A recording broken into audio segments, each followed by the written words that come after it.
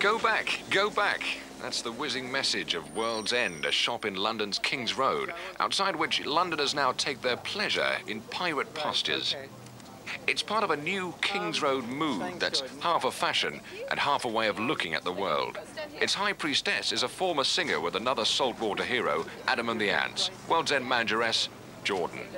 I just think that in a time of sort of economical depression at this moment, with people like Margaret Thatcher who put such a great downer on people, that the inclination is for people to look rich and look healthy and look up.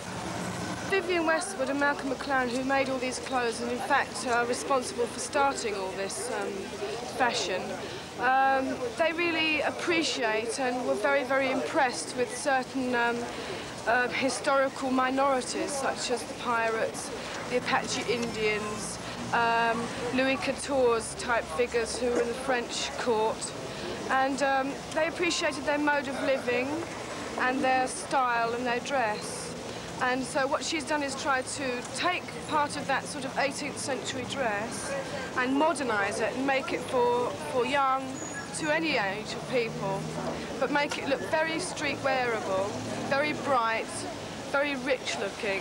This is a part of her new collection. It's called a Jungle Beachwear collection.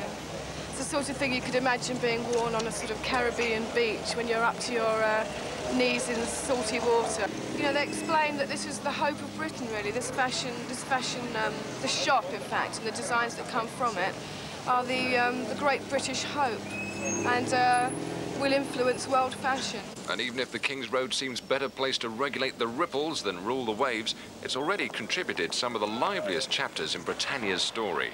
At one time, King Charlie's private footpath, the royal route from the centre of town to Hampton Court. It became the base from which Mary Quant knocked the world of fashion sideways in the 60s, turning King's Road shopping into a social event and bringing 8 million camera-carrying tourists to press their noses against the windows of its 250 boutiques.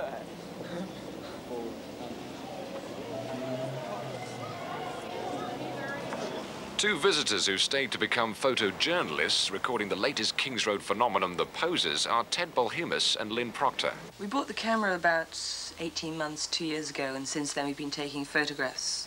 First of all in clubs when we were doing a gossip column, and then expanding out. At the moment what we really like is taking photos down the King's Road where everyone goes to promenade, display what they're wearing. It's this great parade.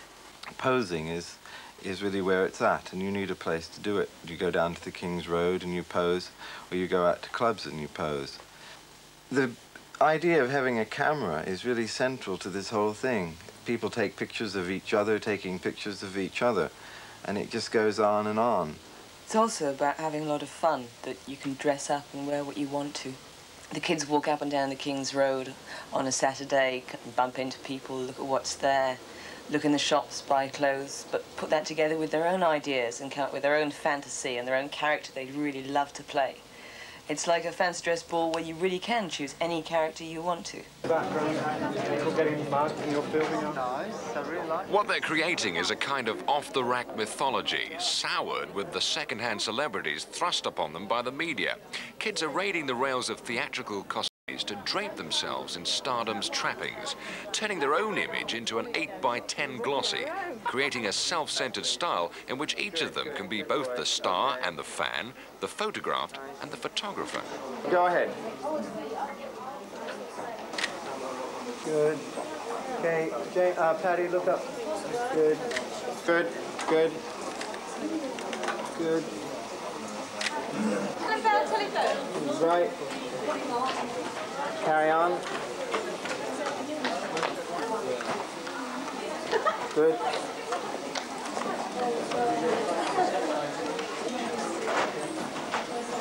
Fine. Okay, who else have we got here? Beautiful, beautiful. The sightseers and the sights have become a reflection of each other.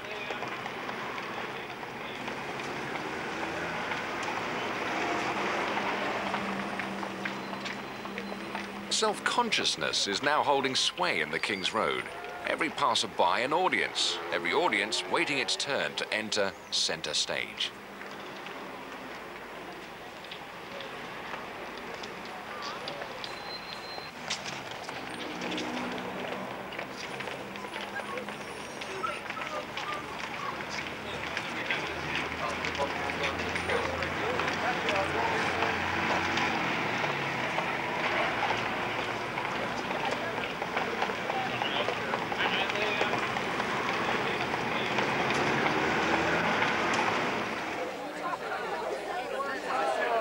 The same Kings Road pubs which in their day provided a haven for such fashionable dissenters as Oscar Wilde and Rex Whistler are today offering rippled glimpses of 80s artistic exotics.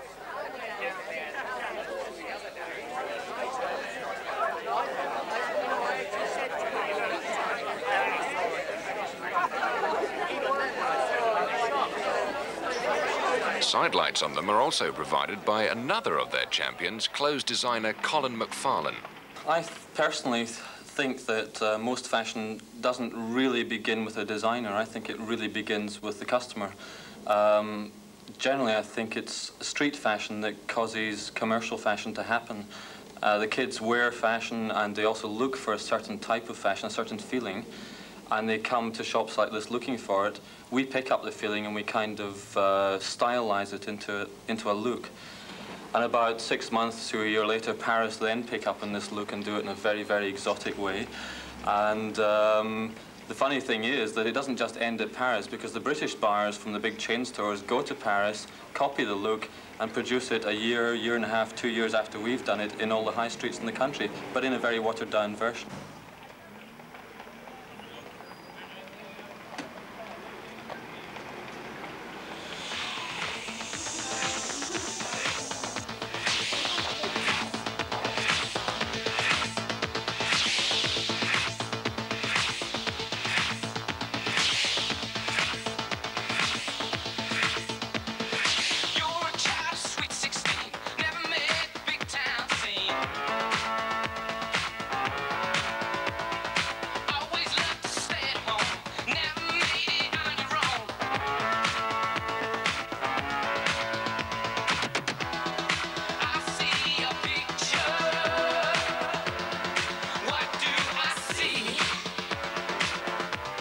There is this thing called the New Romantics, which is definitely the new look.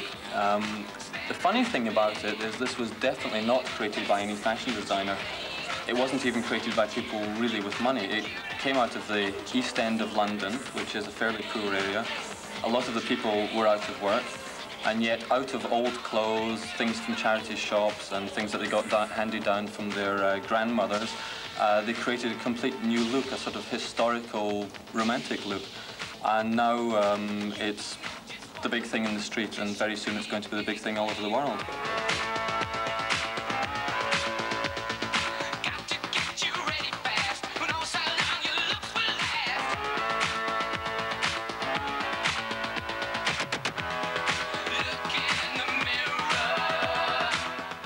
Kings Road's very special as a shopping street because people don't just come to shop here. They don't just buy something and rush off home.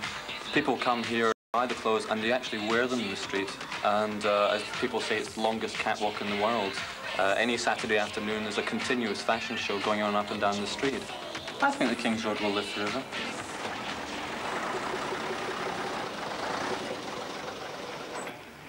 Street theatre at its most wide-eyed, a constantly shifting relationship between the watchers and the watched, the posers and the passers-by.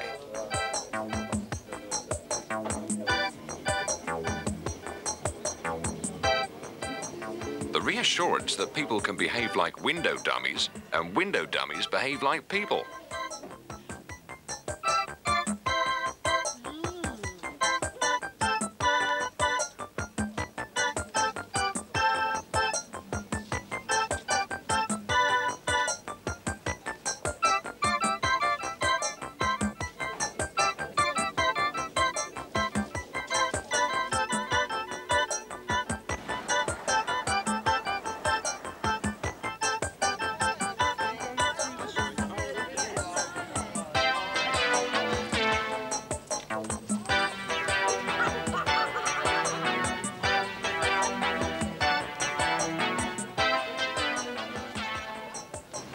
Keeping themselves conspicuously at a distance, the rebellious youth groups whose territory this used to be. Although the punks, the Teds and the skinheads all claim an aggressively anti-prettiness attitude, their mockery of the new Kings Road rituals still betray a kind of uneasiness.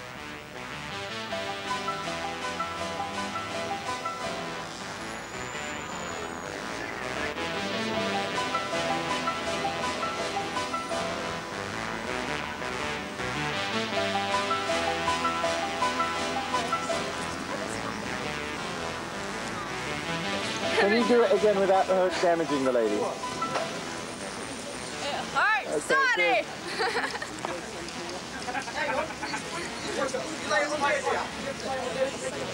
Disgusting. You've got black underwear on, haven't you? Give the man a banana. He got the necro shape. He's got white. It's like black and white meat. Get off of my mother's grave! Get off! One of the most cherished posing posts in the King's Road is outside the shop called Boy. Because this is where camera wielders from the great outside world will sometimes press coins of the realm into the palms of those natives willing to take up photogenic postures in their hand-wrought finery. Language on it. Language, please. Yes. Thank you. Can I have some colour film, please? You never got it. Hang on a minute. Are you making much money getting your picture taken? No, people just run past. No, thank you. Hello. No, thanks. You're blocking the street with your filming, all right? So, we'll go inside. You'll go inside, all right? You got the fever, you're gonna crash. You're talking business, you're talking trash. You got the answers, you work it out. We'll change the world, we'll turn it round. Don't make me laugh, don't make me cry. Inside Boy, they're still holding out for the pre-romantic trade. No flounces or frills here. Oh, look at what you're doing. Look what you're doing. Don't wanna eat, don't wanna cheat, don't wanna lose, don't wanna cruise, don't wanna dance, don't want romance, don't want romance, don't want romance. I was on the dole with over 1 million. You know it takes its toll. It's sink or swim, man. Frustration. You take The only concession here to self-ornament being the changing faces of T-shirt heroes. Don't make sound. Don't make a sound. Posers Paradise is located here.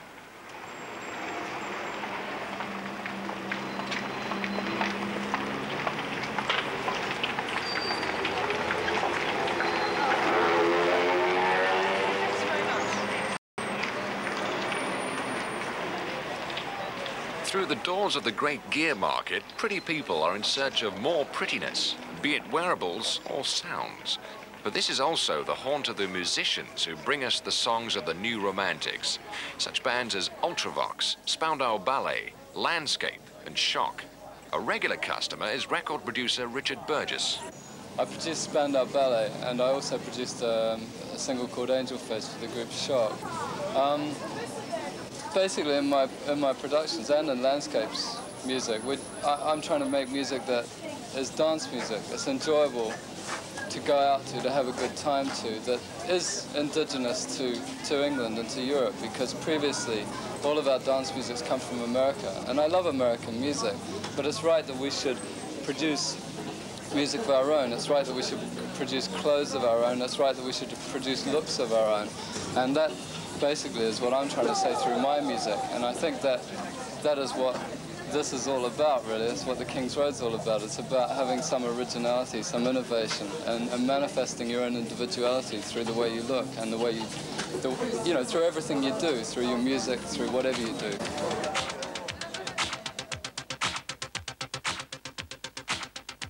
The original Bauhaus movement has as its slogan, less means more. Here in the great gear market, excess means most. From clothes to cosmetics, it's a way with fashion houses and galleries, because this is where you can become your own art object.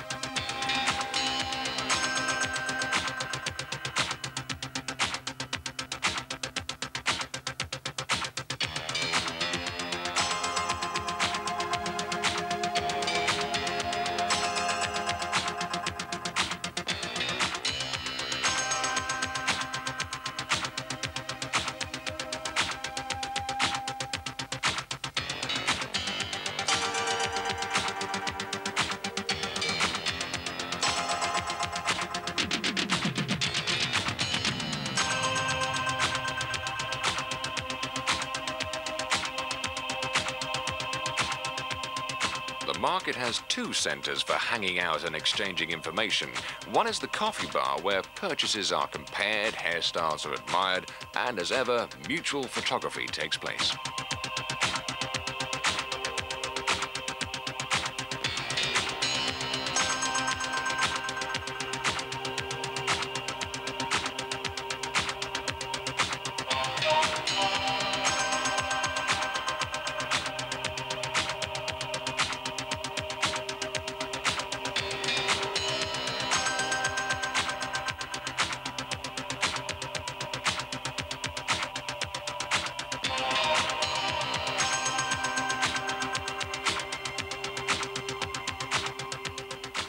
But it's here, to Rusty's record cage, that every Bowie lookalike must come to ask Saturday's most important question: where's it at tonight?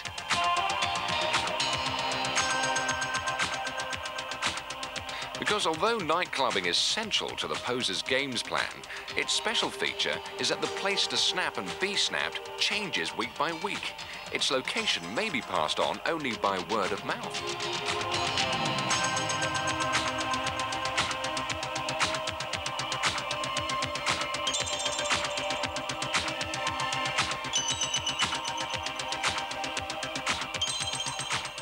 So as evening grows, the glam rock gets louder and the questions more eager.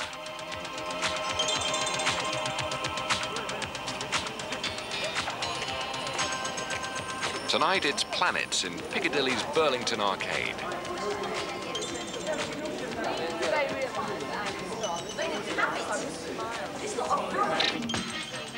As with all poser nightclubbing venues, admission is by exquisite appearance only.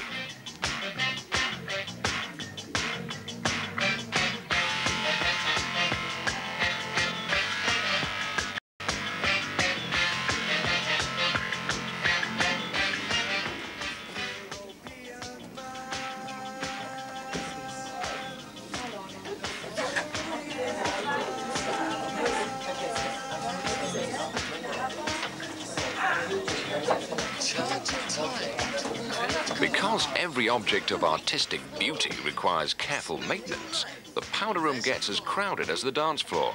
Here again, lips and faces are renewed while outside the music continues to beat and the cosmetic industry to rejoice.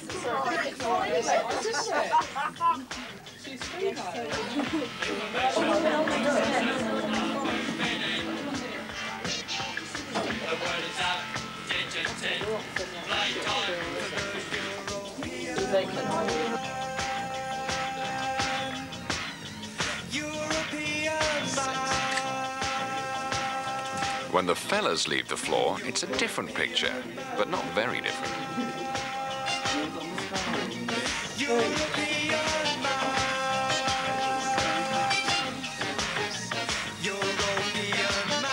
Take your life, gratuity. Spend it all, luxury. More emphasis seems to be placed on the eyes, more in the way of friendly advice. Do you have a pen? Eyeliner, mascara. A bit of blood. Aaron's got some mascara.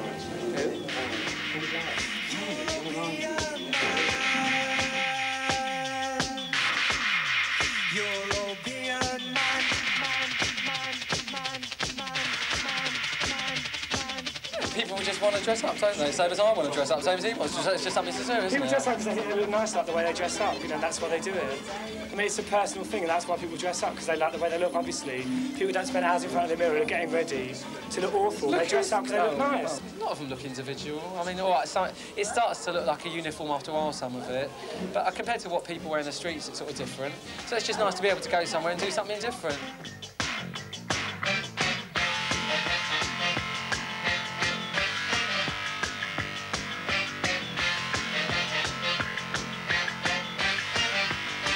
Being different is also a question of feeling alien. In this world of personal glamour, even a robot has a role to play.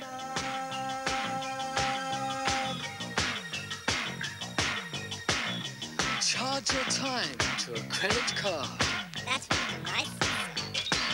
Spend your life on a leisure farm. no more work, only play.